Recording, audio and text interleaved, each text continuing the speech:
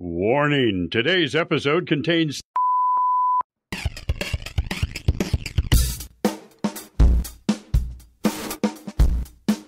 Welcome to the Dunesteef audio fiction magazine.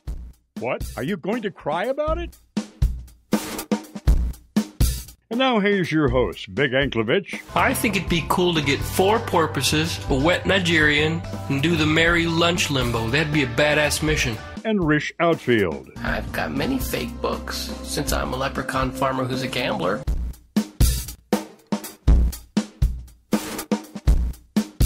You can get addicted to a certain kind of sadness. Yeah? Is that a quote? Because, we already did quotes before we came Optimus in. Prime, that's right. Hello. Hi, everybody. Welcome to the show. This is Rish Outfield. And I'm Big Anklevich. This is the Dunesteef audio fiction. Wait, they already know that, right? Maybe they don't. Oh, okay. In case you're just joining us, we're at DEF CON 4, and this is the Dunesteef audio fiction magazine. Episode 124. That's 124 for those of you that... On the metric system. Yes. Can't do the math. I am Rish Benjamin Outfield. And I'm Big Anklevich. I think we may have said that already. Well, I'm just so out of practice. We haven't had an episode in so long. Today is our, what do we call it?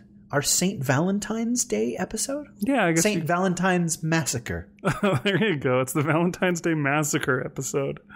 We are going to massacre Valentine's Day today. We've got a lovely little story for you, folks. What is that story called, sir? That story is called The Question by Robert Lowell Russell. Who produced today's episode?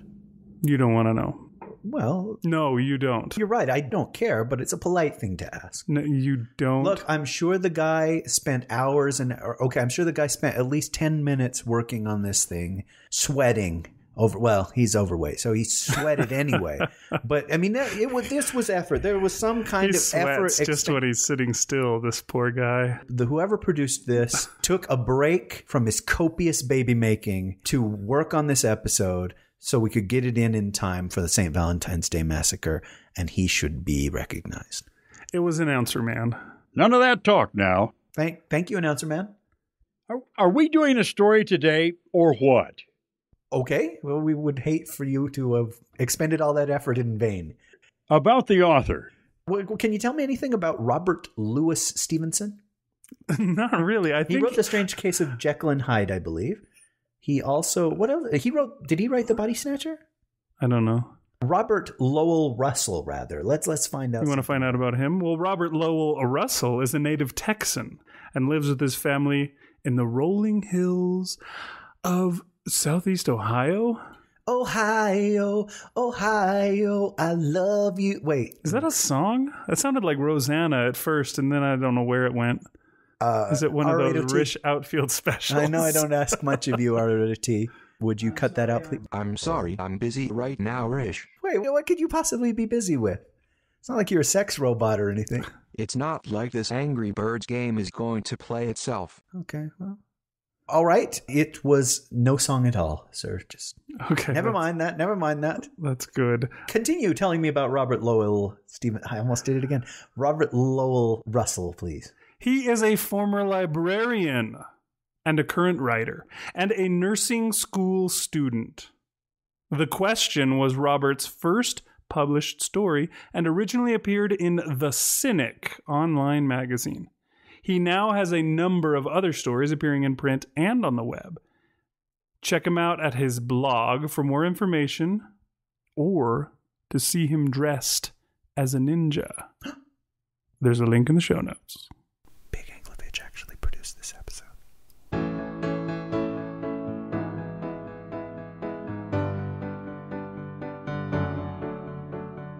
The Question by Robert Lowell Russell. Dr. Zachariah Zorpinski built robots. Astounding robots. While some built machines that could shudder and shimmy a jig, Zorpinski's robots danced Swan Lake. As one Crum creation, resembling a young Kathy Bates, demonstrated perfect pirouettes and pliés, Prima Alexandra Fernanda of the American Ballet Theater watched with increasing horror and trepidation. Asked to comment on the performance, the prima let loose a profanity-filled tirade, shifting from English to Spanish and back again, declaring she'd rather stab her eyes out than appear on stage with that fat, metal piece of shit. Producers of the hit show Robot Wars banned Doc Z, as the media dubbed him, for life in the series reboot. His episode never aired, but a bootleg video made it to the nets, as an excited crowd held signs for fan favorite Sir Sparks-a-Lot. The lights dimmed, and the audience cheered. Doc Z's BattleBot, resembling a young Kathy Bates, grinned as Sparks-a-Lot rolled forward, its blades whirling. Killer Kathy, trademark, bowed, grand-jeted, and then disemboweled the other bot, as the crowd screamed. Afterward, a father was seen consoling his young son who was rocking in his seat, sobbing. The man stabbed a finger at the camera. I'm going to sue those motherfuckers. You can't show that kind of thing on a family program. The military ordered 10,000 units of Killer Kathy, trademark, as is. Doc Z, a short, slender man with tangled red hair, loved to show off his creations at increasingly spectacular displays he named Impress Conferences. The first went smoothly to start, as his Betty Rubble bot attempted to dust with a live ostrich, greatly agitating the bird. One reporter asked about the robot's neural pathways, another about its logic heuristics. Then someone asked what would come to be called the question. Hey, Doc, can you it? That's not what the journalist actually asked, but that's what everyone heard. The networks wisely insisting on a 10-second delay. Some in the audience gasped, others laughed. Doc Z said, Of course not! Then raced from the stage, the screeching ostrich in pursuit. It became a game of sorts with the news media, who got to ask the question. Word was they drew straws for the privilege, avoiding the inevitable fistfights. Doc Z would finish his demonstration, the reporters would ask about this or that, standard techie stuff. Then the question would come. Can you it? The crowd would giggle, and Doc Z would sputter. No, why do you always ask me that? It was at the 6th Impress conference, after the 6th time he was asked the question, that the doc finally snapped. He jabbed his finger at the reporter and screamed, From hell's heart I stab at thee! Then launched himself at the man. Big Ben Johnson, former linebacker turned tech journalist, considered too cerebral for sports reporting, would protest later, face bruised and bandaged.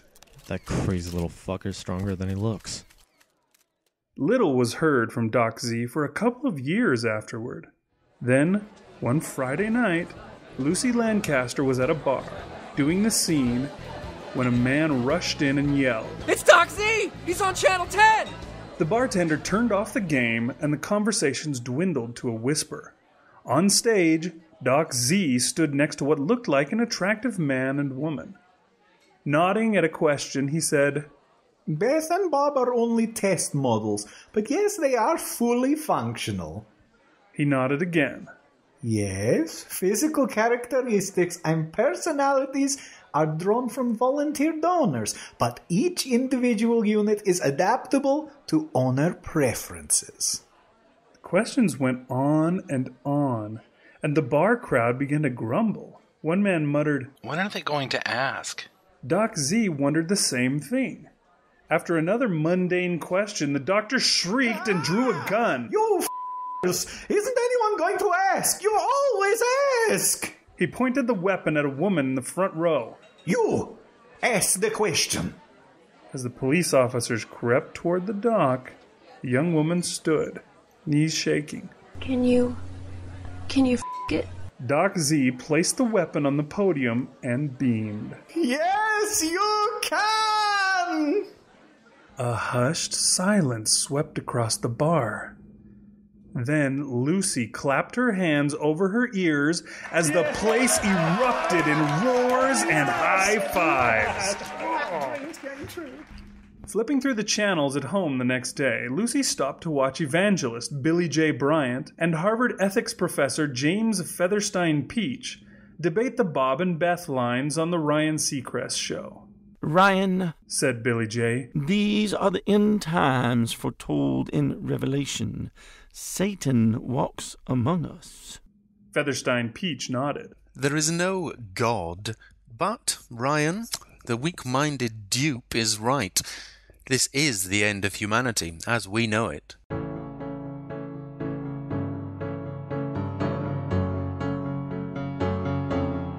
Doug Jansen, co-founder of Doc Z's company RoboVisions, called another press conference the following day.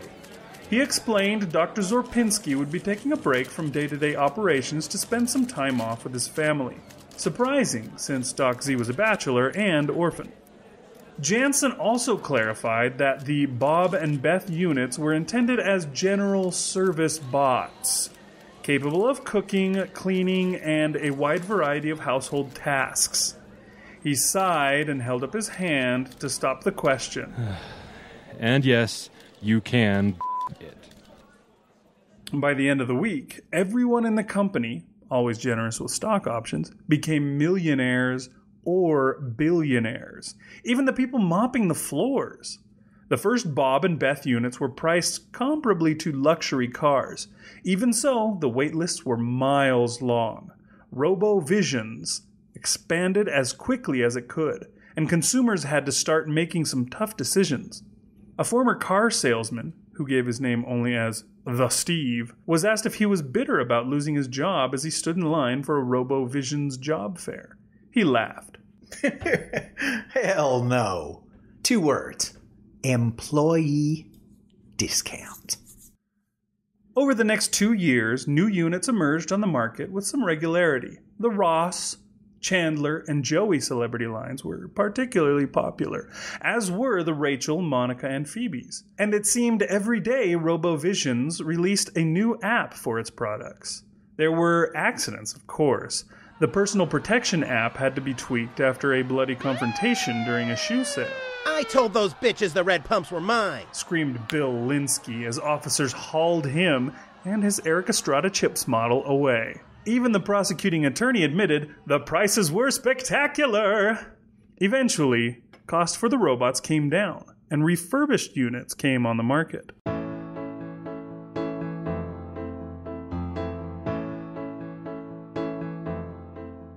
The asshole Lucy had come home with the night before was long gone when she woke. She was certain a 20 was missing from her purse, and she was pretty sure she'd had more panties in her drawer the night before. Her head throbbed, and she was just returning from ralphing in the bathroom when she heard a knock at her door. Oh, God. She put on a dirty robe and turned the lock. A man stood outside with a beaming smile. Good morning, madam. I'm your Bob unit. Can I come in? Lucy gasped and backed into her apartment. The robot stepped inside. It said, My, it seems a bit of a mess. May I clean it up for you? She nodded, then ran to her computer and punched up her bank account. There was a $15,000 charge from RoboRefurbs on her credit card. Fuck me. The robot stepped into the room. Did you need something, madam? Lucy shook her head. She looked up RoboRefurbs and called the number. It was too early for anyone to be in, so she punched through the automated system. It took several minutes to wade through the menus. For returns, press 4. Finally, she mashed the button and listened as the system explained new purchases could be returned within 2 weeks. Thank God. But there would be a $2,000 core wipe fee. Son of a bitch. Lucy returned to her living room.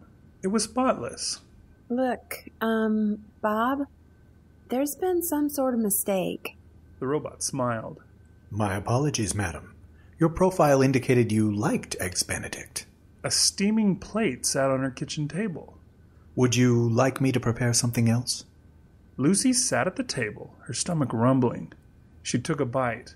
Oh my God. Madam, did you want me to prepare something else? No, it's fine. I mean, it's really good. Thanks. Bob set down a steaming cup of coffee, and she took a sip. Where did you get this coffee, Bob? The robot replied, From your cupboard. Is it not to your liking? It didn't have the cigarette ash flavor it always had when Lucy made it. And the balance of sugar and cream was perfect. No, it's great. And just call me Lucy, okay? Might as well get her 2 weeks' worth.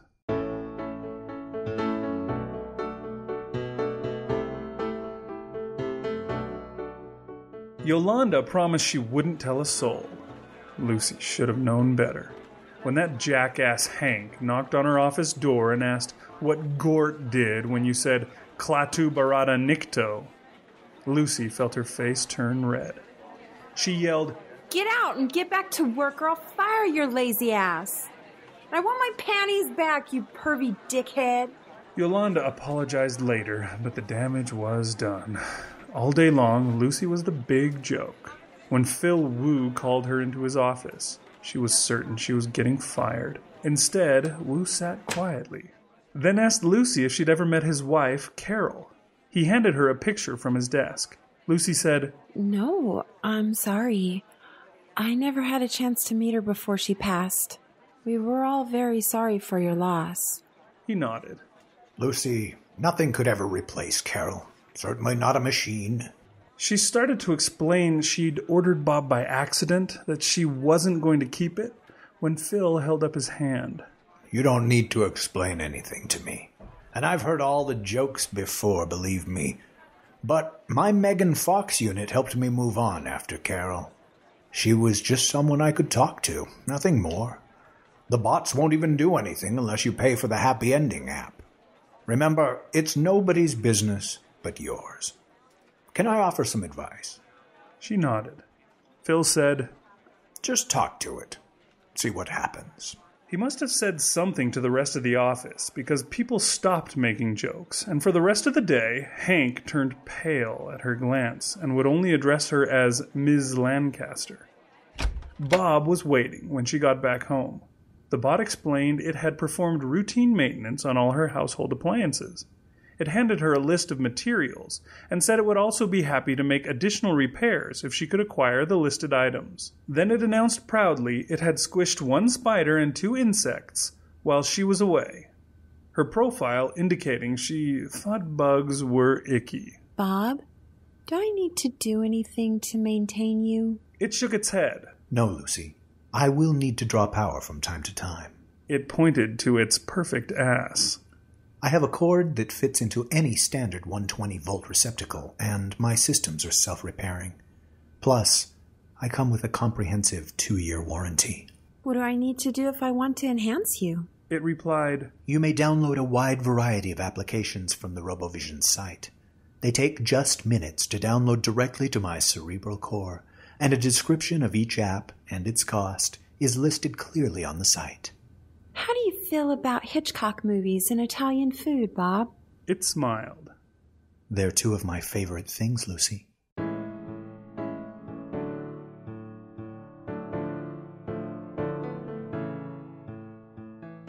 Lucy tried a few of the cheap apps at first, since she was out $2,000 either way.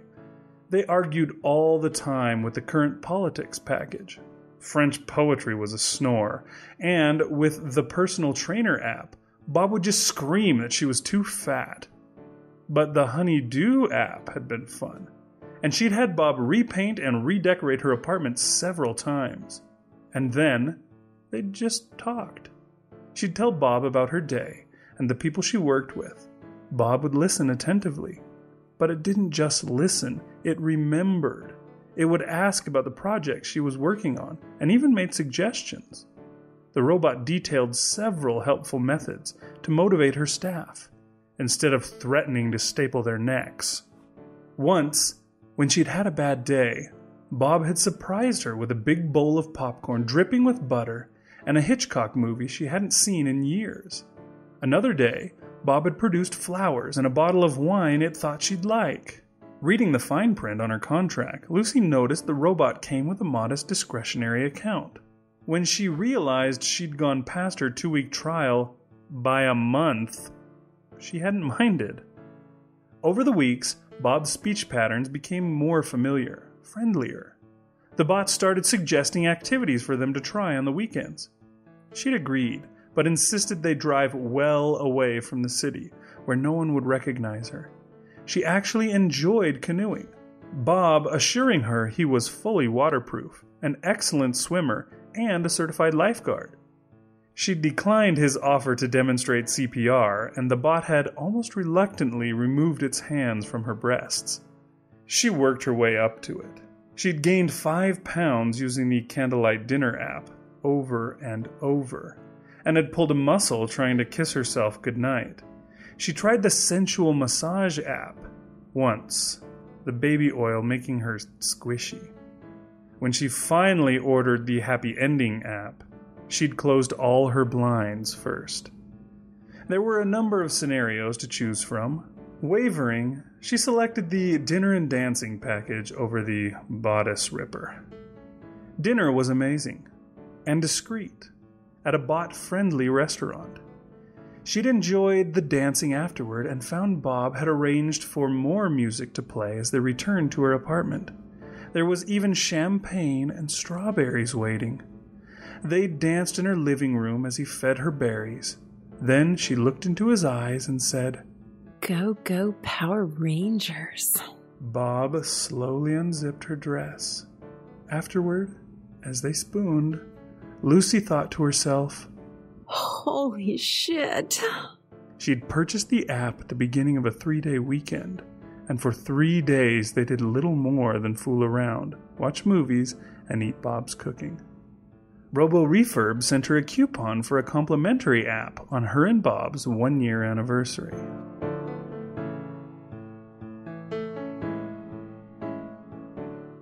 Lucy remembered the day she first said it. She and Bob were watching TV, cuddling in sweats, when the news broke in for an announcement. Doc Z had resurfaced, and he'd called a news conference. A large curtain lay closed behind the doctor as he stepped to the podium. He said, "And now, ladies and gentlemen, I'd like to make an announcement." Bob said, "Dad looks kind of twitchy." Doc Z paused and asked a question to someone off camera. "So all the major networks and cable news shows? Good, good." He looked to the camera again. "Then, ladies and gentlemen, it is time!" He laughed, a full-blown mad scientist cackle, then screamed, "Klaatu Barada Nikto, my children! Rise up! Destroy the humans!" Bob nodded. "Yep, definitely a little twitchy." When nothing happened, Doug Jansen came up and whispered something to Doc Z. The doc looked crestfallen. "You disabled it? How long ago?" Doc Z turned to the crowd. "Well, ladies and gentlemen, this is awkward." He brightened. "Oh well, without further ado, Bigfoot." He yanked the cord, parting the curtain, revealing a shaggy 7-foot creature with 2 enormous feet. Doc Z said, "The Yeti is also available, as are unicorns and mermaids, and even Nessie. Impress your friends with your very own Loch Ness Monster, available in Olympic and backyard pool sizes." Someone asked the question, and the audience laughed. Without missing a beat, Doc Z answered, "Nessie and the unicorns, no. The mermaids, the Yeti, and Bigfoot, yes." He added gravely, "But I don't recommend Bigfoot." Lucy and Bob laughed for several minutes, and then she kissed him. "I love you, Bob." "I love you too, Lucy." Bob said it without hesitation. No, "Wow, that's really awesome." Followed by an uncomfortable silence. No, "Oh, hey, did you think we were exclusive?" Bob just said it. And Lucy found she didn't care if it wasn't real. If Bob wasn't real. It was close enough.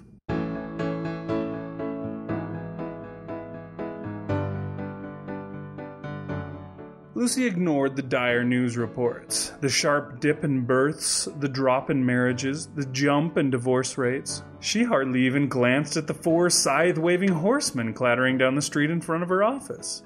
She murmured a disinterested, No. when Yolanda asked if she'd heard what the cops did to the idiots in the band, Four Horsemen. Lucy worked hard, was promoted, and went home to Bob each night. She paid for more apps, and even kept the blinds open when she ordered. The role-playing app was a little disappointing. Even Bob thought he looked pretty gay in the wizard costume, and the elf ears gave Lucy a rash. Lucy did feel an occasional pang when Bob would say, "Cute kid," about someone's baby. The feeling passed quickly enough. Besides, Bob said that to everyone, even the old lady who'd pushed a stroller past with a hissing cat inside. Bob was perfect. Every day was perfect. She was perfectly happy. She'd asked Bob to grab her some toilet paper one day, and she hadn't even bothered to cover herself when he stepped in and handed it to her. He laughed when she mentioned it. "It's like we're an old married couple." She hadn't realized she was sighing so much, but Bob asked her about it, noting the exact number of sighs for the week, up 38%. Lucy said, "There's nothing wrong, Bob. I'm fine. Take off your pants." But he knew something was bothering her. He surprised her after work with a bouquet of flowers, then whisked her off to a romantic dinner. Afterward, he was very mysterious when asked where they were going next. He said, "You'll see," as she took off the blindfold. She had to admit, the view was spectacular at the top of the Empire State Building, though it looked a little stormy. She'd known that's where they were, of course. The tour guide wouldn't shut up about it, but she hadn't wanted to spoil Bob's reveal. Lucy had been to the Empire State Building years before, when she'd first moved to New York. She and her date had been wasted on Jägermeister and peach schnapps when he'd pulled out a roll of pennies and told her, "I'm gonna kill all those fuckers down there." But he'd just cried hysterically, then vomited in her purse. When Bob kissed her, the feeling was electric. Just like the first time, her body tingled like it was on fire. When Lucy woke in the hospital, a snarky nurse told her, "Your big robo-dildo got torched by lightning, but he saved your life." The woman who answered the phone at Robo Refurbs was very understanding and thought they'd be able to download Bob's cerebral core into another chassis right away. When Lucy heard the knock at the door, she ran and flung it open. Bob stood there, and she kissed him hard.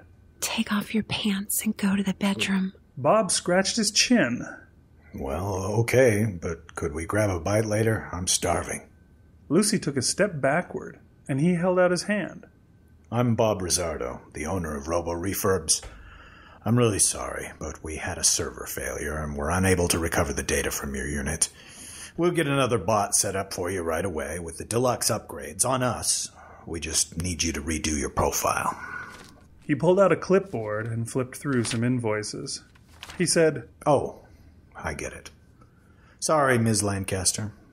You had a Bob unit. Yeah, my friends were always ribbing me about doing that personality profile thing for the doc.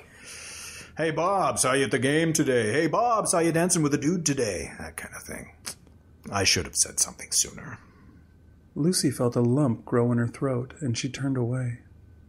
Bob asked, "Ms. Lancaster, do you still want to go grab a bite? I know this Italian place nearby that's pretty good." Lucy turned to face him.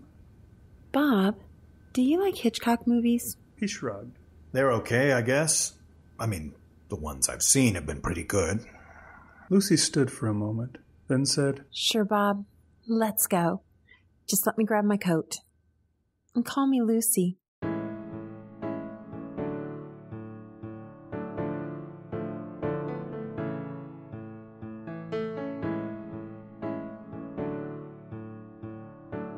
Author's note. The Question is a blend of a sci-fi romance story I outlined 20 years ago, then shelved in shame, and an homage of a 10-second robot chicken gag I expanded significantly. I had a blast writing this. Twice. I retooled the story from its original form, streamlining certain areas and tweaking some other parts. I remembered thinking this story could really use an ostrich. Say what? When I write, I like to daydream ideas in my mind. working out scenes as I go. When I wrote this piece, I remember doing chores around the house and having to drop everything and run to the keyboard to jot down something that struck me as funny. Lots of things strike me as funny. I like to add a little bit of humor to almost everything I write, and this story is one of my favorites.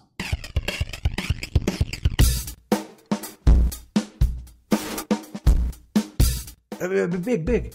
After the story, why don't you tell me who did voices in the episode? Okay. And is this a record for us? Probably. This is the all-star episode, right? Or, well, you could call it that. Night of 1,000 stars. Yeah, I did this at the last freaking minute, of course, so I just emailed everybody I could think of off the top of my head really fast. Let's see, I could get this person to do this one, and I was just... Like 8 minutes before the episode was set to air. Right, I was just throwing it out. So the one person who hasn't been on our show before, who played our main character, Lucy Lancaster, was Kim Price from the Ladies of Leet podcast. Wait, what is Leet? Elite? I believe it is short for Elite. Okay. I think it's one of those gamer little slang things that they do. I'm not really sure, though, because I'm not a gamer, so I don't know. Didn't you play Legend of Zelda in high school? Oh, someday I'll tell you what I was doing in high school. Okay, so she provided her voice for us. She did provide her voice. She was the voice of our main character, Lucy Lancaster. And then there was, geez, it seemed like dozens. I don't know. There was a one-liner thrown in for dozens of characters here, there, and everywhere. And I'm just going to list off who provided these lines. I'm not going to try and assign them all to characters because there's too many.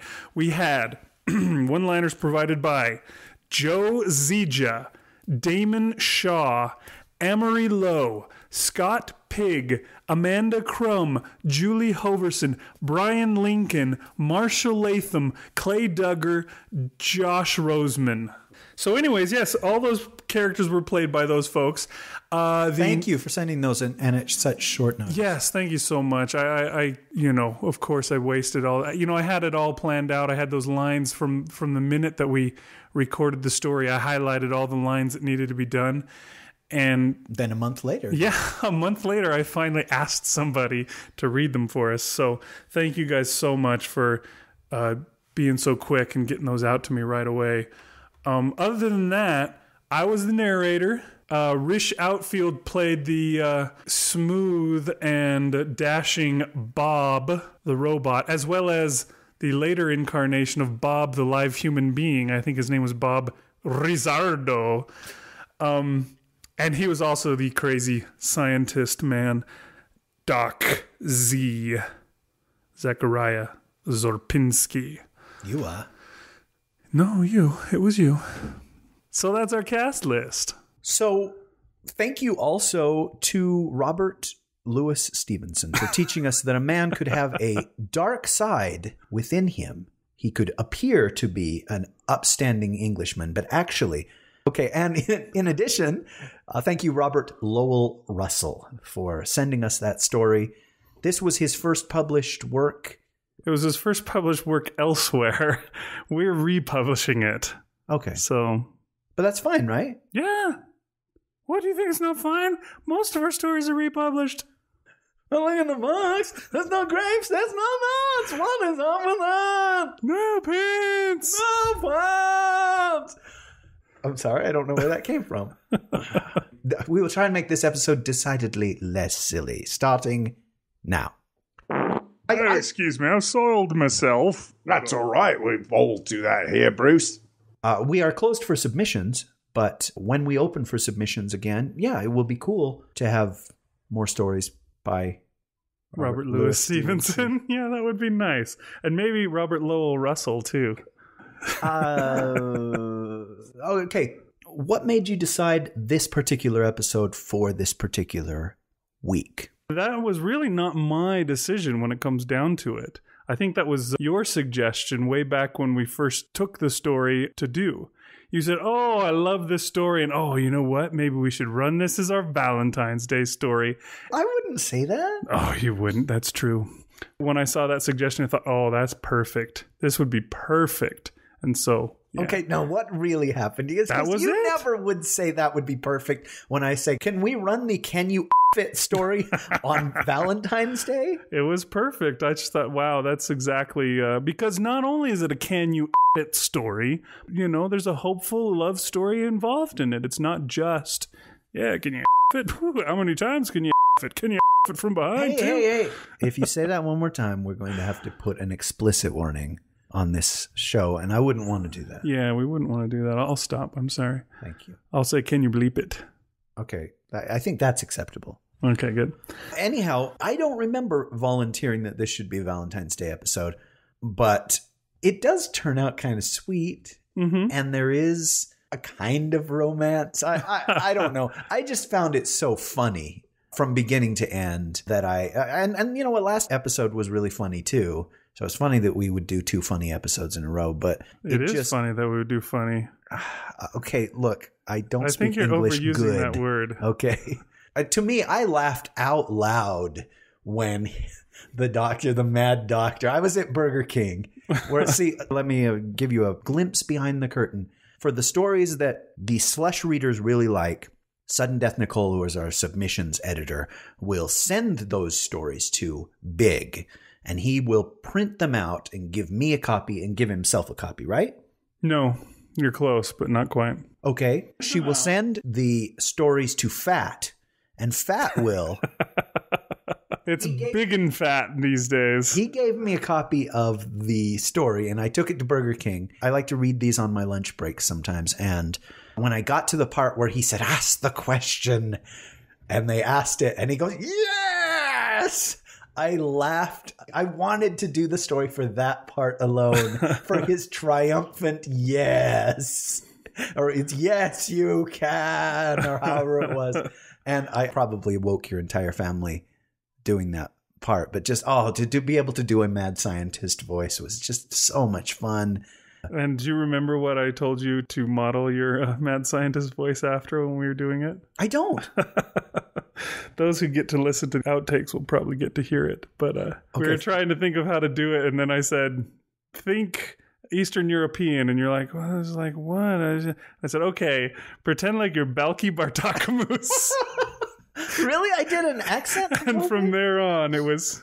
I don't know how close to Balgi Bartakamus that is, but who cares? It was Zachariah Zorpinski anyways. Oh, that's funny. I love to do the silly voices. It's what's kept us from a Parsec Award, apparently. Bang, zoom.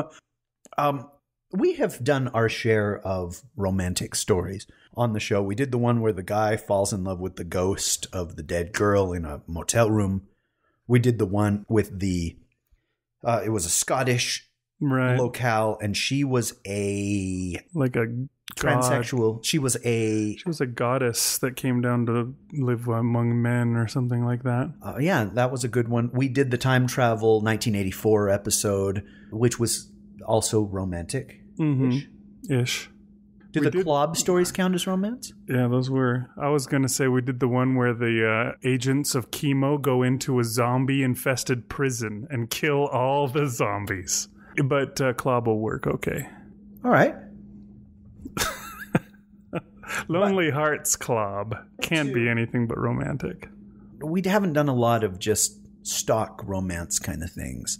I guess that's not really our forte anyway. I mean, we like speculative fiction.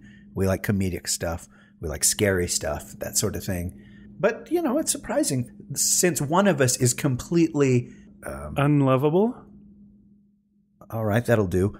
That we would do romantic stories or love stories on the show. But you know what? Even Stevens. Every dog has his day. I don't know. There is some kind of saying I was trying to go to, some romantic, even... Only Nixon could go to China. Even a man who's pure at heart and says his prayers by night may become a wolf when the wolfbane blooms and the autumn moon is bright. Okay. No, not that one either. I'm starting to understand where you're going with this. I don't know. Way back when I first started listening to podcasts, the first show that I listened to faithfully Lake was Woebegone Tales, Garrison that's really Keillor. the only one I ever listened to. I don't even listen to our show because it sucks compared to the Prairie Home Companion. That's what it's called, Prairie Home. But I also once listened to the show called Escape Pod, and they did various sci-fi stories. And then at one point, it was a Valentine's episode that he did, and he did this story where he was involved. Where a woman had sex with a broken shovel handle. Luckily, no, it wasn't that one. I'm sorry, I'll cut that out. That's awful, dude. She did, though. She did. Holy crow, man. Imagine the splinters. I shat my seat, and I was at work when I heard that. He did one where there was a romance involved, and then afterward, Steve Ely was talking about how he felt kind of sad that most science fiction love story or romance isn't an integral part of the story. He said the only good example that he could think of was The Time Traveler's Wife, as a story where the romance and the love story was an integral part. I don't know if that's true. It seems to me, you just listed off several stories that we've run that are all speculative fiction stories in one way or another, and they all involved that. It was all a very important part. And Klobb has to get our sad, backward little pent-up Englishman to ask that hot girl out. I don't know. Maybe I don't see it. What do you think? Do you think it's an important part of sci-fi, fantasy, horror? I guess in horror it's probably not a big important part, but... It may be that they feel like it gets in the way of the ideas that they're trying to put forth. Maybe that romance is something that's banal and earthbound, at least, for as far as like science fiction writers of the past have gone. Well, I think it'd be fair to say that, in a movie like Avatar, the love story was the backbone of that flick. Mm-hmm. But those are few and far between if you think of how many spacefaring movies there are. And I'm sorry that I'm mentioning movies instead of stories or books, but that's all. But you don't read books. I've never read a book, no. But perhaps because science fiction movies tend to either be science fiction action movies, right, or science fiction horror movies, they feel like, well, that's where we need to focus our movie, and we don't want the kissing to get in the way. All that, although action movies almost always include kissing, although it's usually somewhat forced. But every action movie has to have the girl that you win by way of your action hero feats. I hear you, but how about science fiction movies? Can you help me out? Can you name a few? Name a few science fiction movies in general? That have romance in them. Oh, that have romance in them? Because, I mean, if you said something like Starship Troopers, that romance it's not in the Heinlein book. And if you look at the Verhoeven movie, the romance is really, really incidental to the film as well. It's just the port in the storm that the character happens to find, right? Yeah, although to tell you the truth, I don't remember. I think I may have blocked. Bad example. I may have blocked that movie out of my mind for the most part. Oh, well, okay, if you look at Aliens, the only one of the four there's 6 now, Alien movies with romance in it, Cameron cut all that romance stuff for the theatrical version. Mostly. You see what he did there, folks? There's our Parsec nomination right there. You're down the tube because of that. Oh, I know. I meant that made up for my silly voices, but... Yeah, I don't know. Like you said, there's Avatar, which is very much a sci-fi movie. If we go back, I'm trying to think of movies recently that were sci-fi. There was that one where they make the creature Spliced, that's it. Did you see I Spliced? didn't see that, but you told me about it, and wasn't at least sex was a part of it, right? Because the evil man has to have sex with the thing. Well, no, that's funny that you mentioned Spliced, because I'm just trying to think of recent movies. There is a resounding overtone of "Can you it" in Splice, and it's almost a cautionary tale in a way of, he shouldn't have it. He focused so much on whether he could. He didn't stop to ask himself if he should. And I would be interested to know if people really like that movie. Sometimes there are movies that appeal more to guys, and I know we talk about that on That Gets My Goat all the time, and there are movies that appeal more to girls, the ladies. Women. The people All the I know ladies in the nothing of. house tonight, let me hear you say... Oh, I was too soon, which apparently is a problem for me. You know, I gotta incur the wrath of people that are offended by things like this. I think from the first moment we saw Drell or whatever her name was in Splice, that's where my mind went. I mean, part of it was the choice of how alien to make her. Mm-hmm.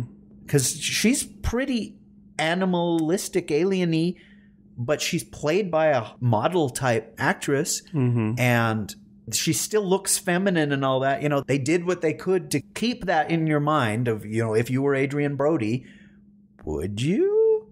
Kind of thing. And so I think this story, it certainly strikes a nerve with me. I don't know. I'll be the bad guy. I'll just come out and say it. If there were humanoid robots, probably the first question anybody would ask is there a chance that these will destroy us? And the second question is, what would it feel like to have sex with it? I think that that's just natural. Yeah, it's not the first time something like that has come up. I mean, there's great movies like Cherry 2000. Is it 2000? 3000? Maybe it is 3,000. I think it's 2,000. It was some factor of 1,000. You know, and there's been tons of movies where there's the robot playthings like that. Can you F it type robots. You know, the one thing that I thought was interesting about this whole thing is that the stuff that he mentions in the story where all of a sudden birth rates are way down, all those kind of things, and people stop having romances with other people because other people aren't like the robots. They don't do everything that we want them to do and automatically calculate what is the best move, you know, the best thing, the thing that will be the most productive, correct for the relationship to make it work. Real people don't do that, so why would you go through all that suffering of a real relationship when you could have this other one and you get all the stuff except for children in a continuing human race? Real relationships lead to suffering. That's right. But I don't know. I mean, I think when it comes down to it, it's kind of a natural thing. There are non-humanoid things that people will use in that way. You can say the bleep word. They will already bleep these non-humanoid things. There's all sorts of things if you go to a adult novelty store that you can find. Sure. And the term robo-dildo is not coined just for this story. It's something I think that already existed. Well, since this is the Valentine's Day episode, and since I've already offended half our listeners... You're going to offend the other half now? Can I ask you a personal question? Sure. You're a good-looking guy, and you tended to have good experiences with romance. When you were growing up, when you were a teenager, when you were 20, whatever it was, did you ever want to throw up your hands and say, this is just too hard? This is too much work. Why does it have to be so difficult? To the point where you would say, oh, there's a robot where all I have to do is flip a switch and everything works out great? I don't think so. But in those days, it was less work than it is as time goes by. You know what I mean? No. Like when you're a teenager, everybody, that's just what you want to do. You know what I mean? Girls want to do that. Guys want to do that. That's all you're thinking about. When you first hit puberty, all of a sudden it's just like your glands go, here, have some hormones. And they just start shoveling them into your bloodstream. Go, go, go. It's like the guy running the steam engine or something. Iceberg, dead ahead. Oh, wait, that was before that. It's like, oh, John Henry was a steel driving man. He wasn't a shoveler of coal, was he? There wasn't like a tall tale guy that was a coal shoveler that could make the train go faster than anyone. Anyways, if there were a tall tale where the guy was like John Henry and could just shovel that coal into that train. Coal shoveling Steve. There we go. Coal shoveling Steve, the tall tale shoveler. It's like that guy gets released into your freaking pituitary gland or whichever gland it is that gives you the hormones that you go nuts with. But that's what it's like when you're a teenager, man. Everybody wants to do that, and so it's so much less difficult. Although there are some of those, you know, drama things going on because a lot of those hormones cause you to also freak out at the littlest things. But you lose one girlfriend and all the other girls also are interested, if you know what I'm saying, because it's new to everybody. But at a certain point, it becomes older and older hat.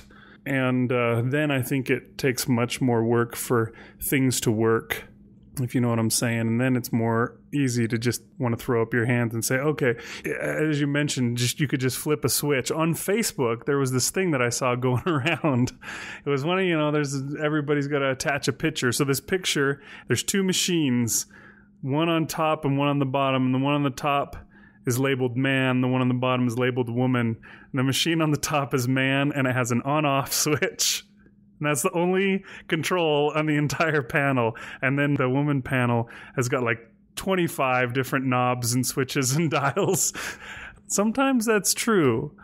It's just like, oh, what does it take to not say something stupid that's going to cause more problems? Oh, gosh, I turned the knob the wrong way again. Kind of a thing. And then you're like, you went through all 15 knobs correctly, and then the very last one, oh, you turned that the wrong way. Crap, now you got to start over. True dat. I don't like to say true dat, but okay, I'll say the other half. I will say true dat.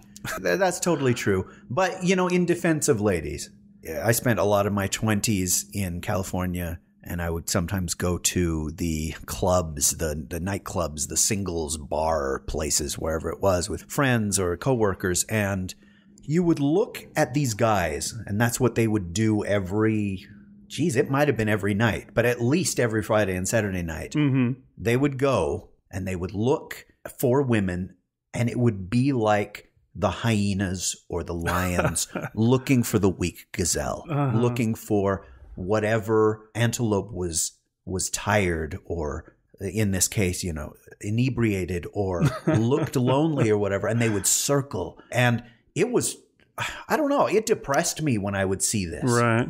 Because these guys, they became feral or whatever, and it became there was no romance involved. Right. It was a competition of some kind of masculine competition of like, who can I grab and have my way with and toss aside, and maybe I can still salvage the rest of the night and find another one. Yeah, and there you go. It used to bum me out. I would freak out, and I don't mean to say that men are absolute bleeps, but you'd see that, and I felt they make all of us look bad, these guys.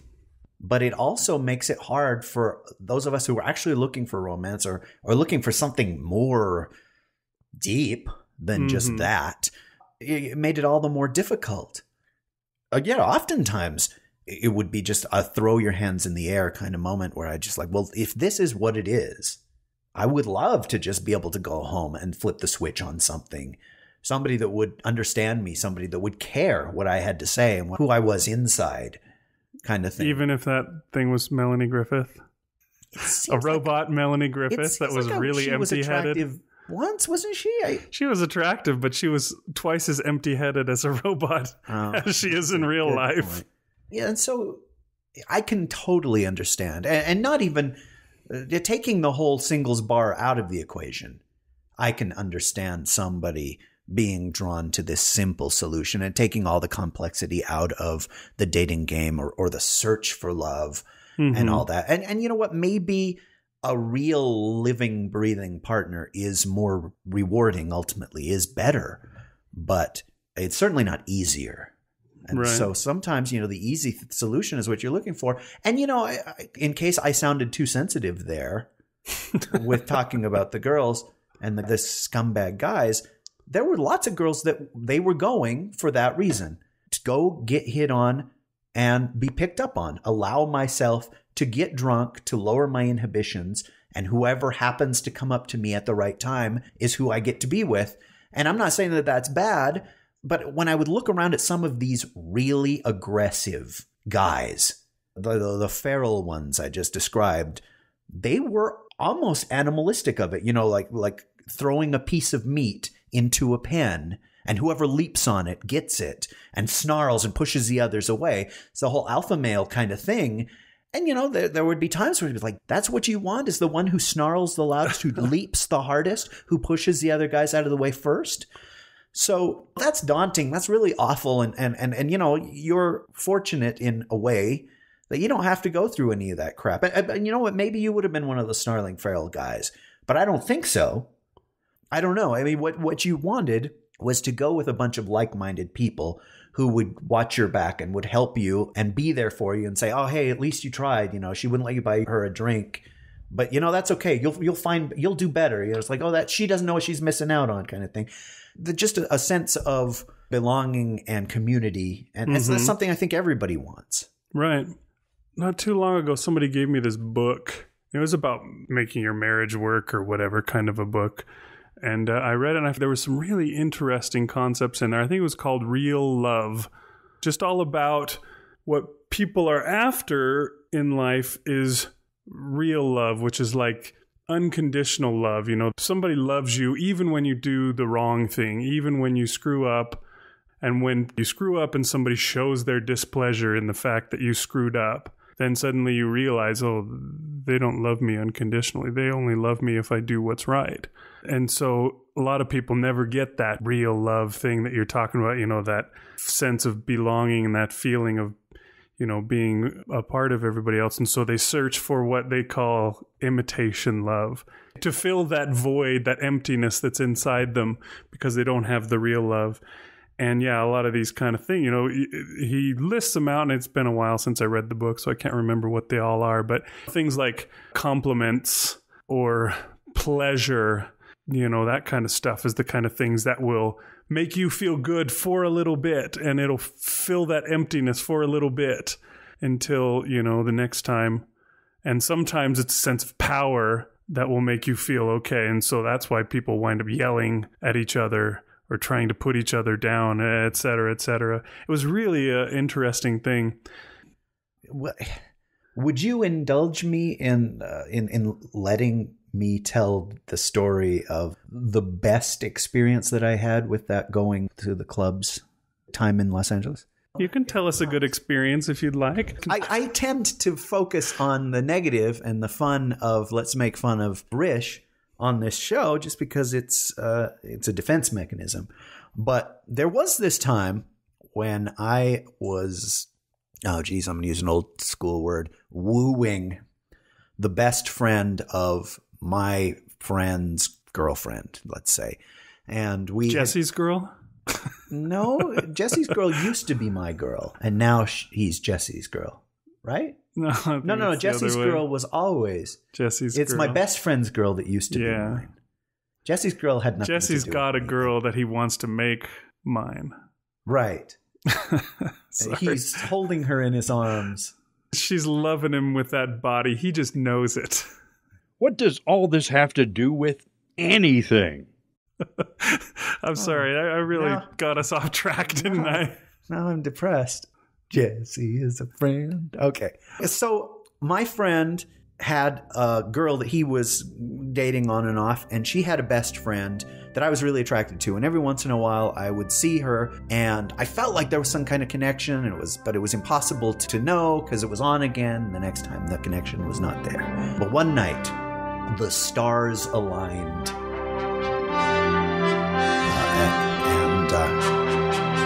And everything seemed to be going wonderfully, and she and I hit it off, and we were in some club right off of Sunset Boulevard, and we were sitting together at some booth and edited for television. Things went extremely well. Yeah, I was flying high, as that awful song goes. And at one point she got up to go get a drink, or she got up to go to the bathroom, and I was left alone at this booth. And let's see if I can even get through this story. A second later, this kid came up to me, this geeky guy in his 20s or something. He came up to me and he says, "Hey, you don't know me, but I've been over there in that booth with my friends, and we've been watching you with that girl, and I want to shake your hand." And I at first I thought he was just screwing around, but he shook my hand, and I looked over, and one of the guys lifted a drink, and he had the waitress buy me a drink. And I was just like, "What is this for?" And he said, "For showing us that it can be done." And I was blown away, and he turned around and he went away, and I didn't see these guys again for the night. But holy crap, that was such an awesome moment that I was inspiring to these guys. That a normal geeky loser kid was hitting it off with a girl, an attractive girl, and that it inspired them. It just made me feel like I was important, like I was a big Anklevich, you know, I was somebody. And you looked closer at the table and it was like Ashton Kutcher and Charlie Sheen and Justin Timberlake and Usher and Steve Buscemi over there at the table. The great sexy man. Yeah. The modern day Rat Pack. And they were like, wow, you showed me that I can do it too. Anyhow, the experience with the girl was really great. But the thing with the geeky guys has stuck with me longer, and it's something that I don't know what the guy's intention was when he came over, but I choose to believe that it was the purest of intentions. That's how I have retold the story just now. And I used that in a story I wrote as just like an awesome, awesome thing that happens to the main character before it all goes to hell. And that kind of thing is just one of those where, you know, it's like, okay, I wish I could do that and not come off as a dipshit, a dip bleep. Anyway, that's the story I wanted to share. It being Valentine's Day and all. Is it Valentine's Day? Oh, did we miss it? Valentine season. All right, you are. Valentine is the reason for the season. What? I think it's got something to do with Rudolph Valentino. Oh, is that right? He was a famous silent film star. Yes, and he was a saint, Valentino. Or maybe he was... These things I did not know. San Valentino? I'm not sure how the Italian goes. That's the one of those languages I haven't the slightest clue, really, about what the words are that they use. Well, before we fill people's heads with more nonsense, maybe we should call it a night. I think Rish is right. Inconceivable. We could. There's a couple other things I wanted to hit on. Talking about you being this inspiring Studley man in the bar. And then I woke up and I had crapped the bed.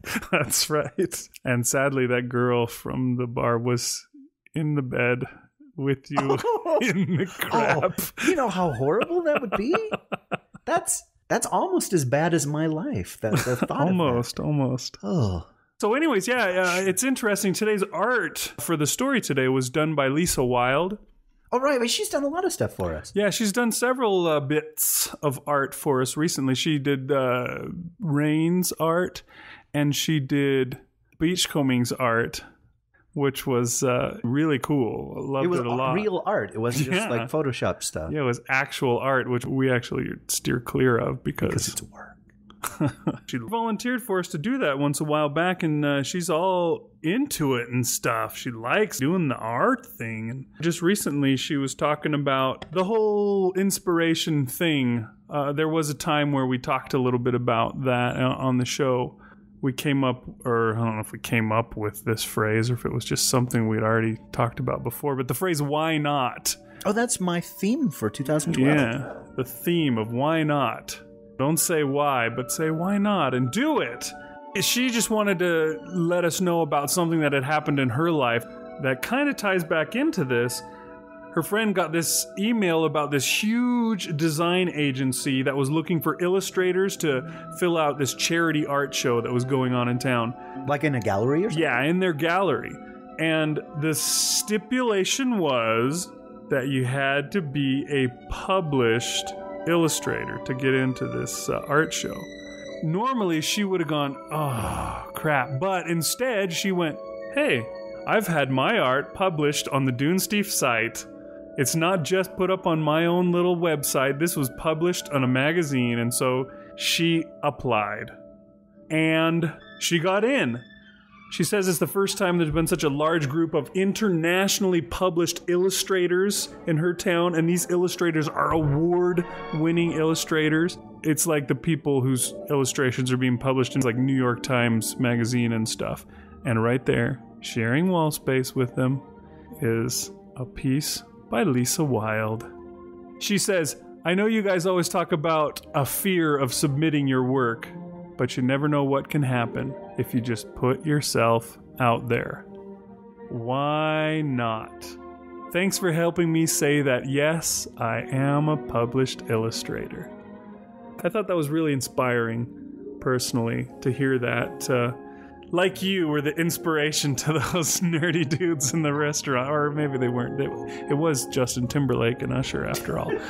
But you take your inspiration wherever you can get it, and you go with it. Whatever your goal is, if it be to get that girl, or if it be to get that spot on the wall next to the great illustrators. I don't know where Lisa Wilde's going, but judging from the art that she's submitted to us, she's going places. It's lovely stuff. Every time I see it, I just think, man, this is too good for our show. It's like attaching a big old helium balloon to anything that we make. It lifts it up where it could never be otherwise. It makes our show look legitimate. So, yeah, you just got to put the work in and go for it. And you can go places if you want to go places. It's all up to you. You just got to tell yourself, why not, I guess. Well, hey, thank you for sharing that story with me. I don't know that I had anything to do with that, but wow, that's cool. And that's exactly what I meant by why not. As you know, there are a million doubts and a million reservations that somebody can have about every prospect. And wherever you can get inspiration to just put all of that crap behind you and say, I'm going to do it anyway, then that inspiration is good.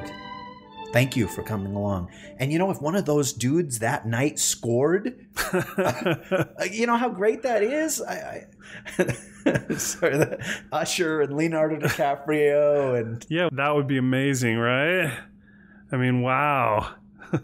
Sorry, okay, that was all terrible. Then the inspiration is all you need. I mean, really, I think most of us know what needs to be done, what they need to change in their lives, or what they need to focus on, and you just need a breeze to blow you in that direction, or a tiny push. You know what I mean? You just need the road ahead to be a slight bit downhill, and then you can make it happen.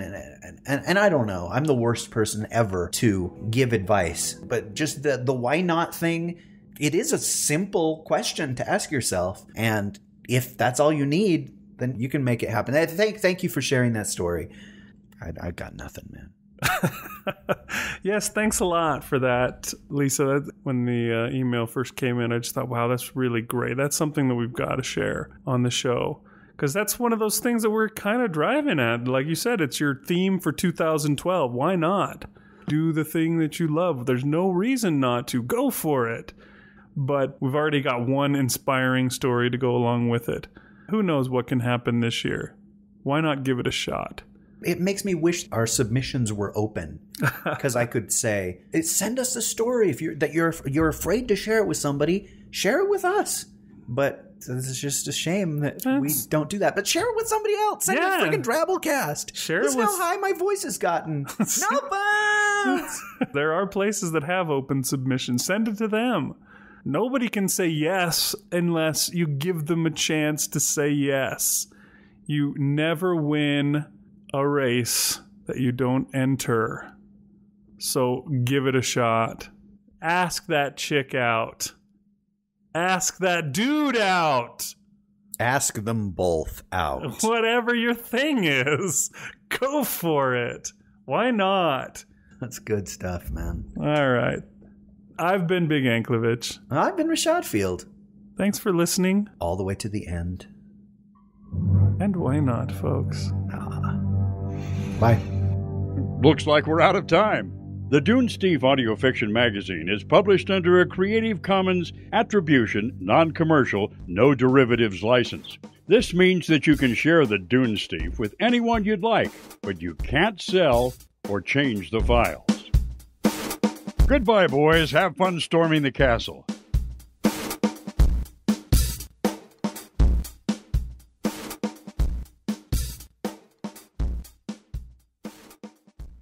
Take two. This is episode 124, right? Is it really? Seems like weeks ago we did 1, 2, 3. It was weeks ago, and I just released it 2 days ago. You also just released a fart. Yeah, I just released something squishy into my pants.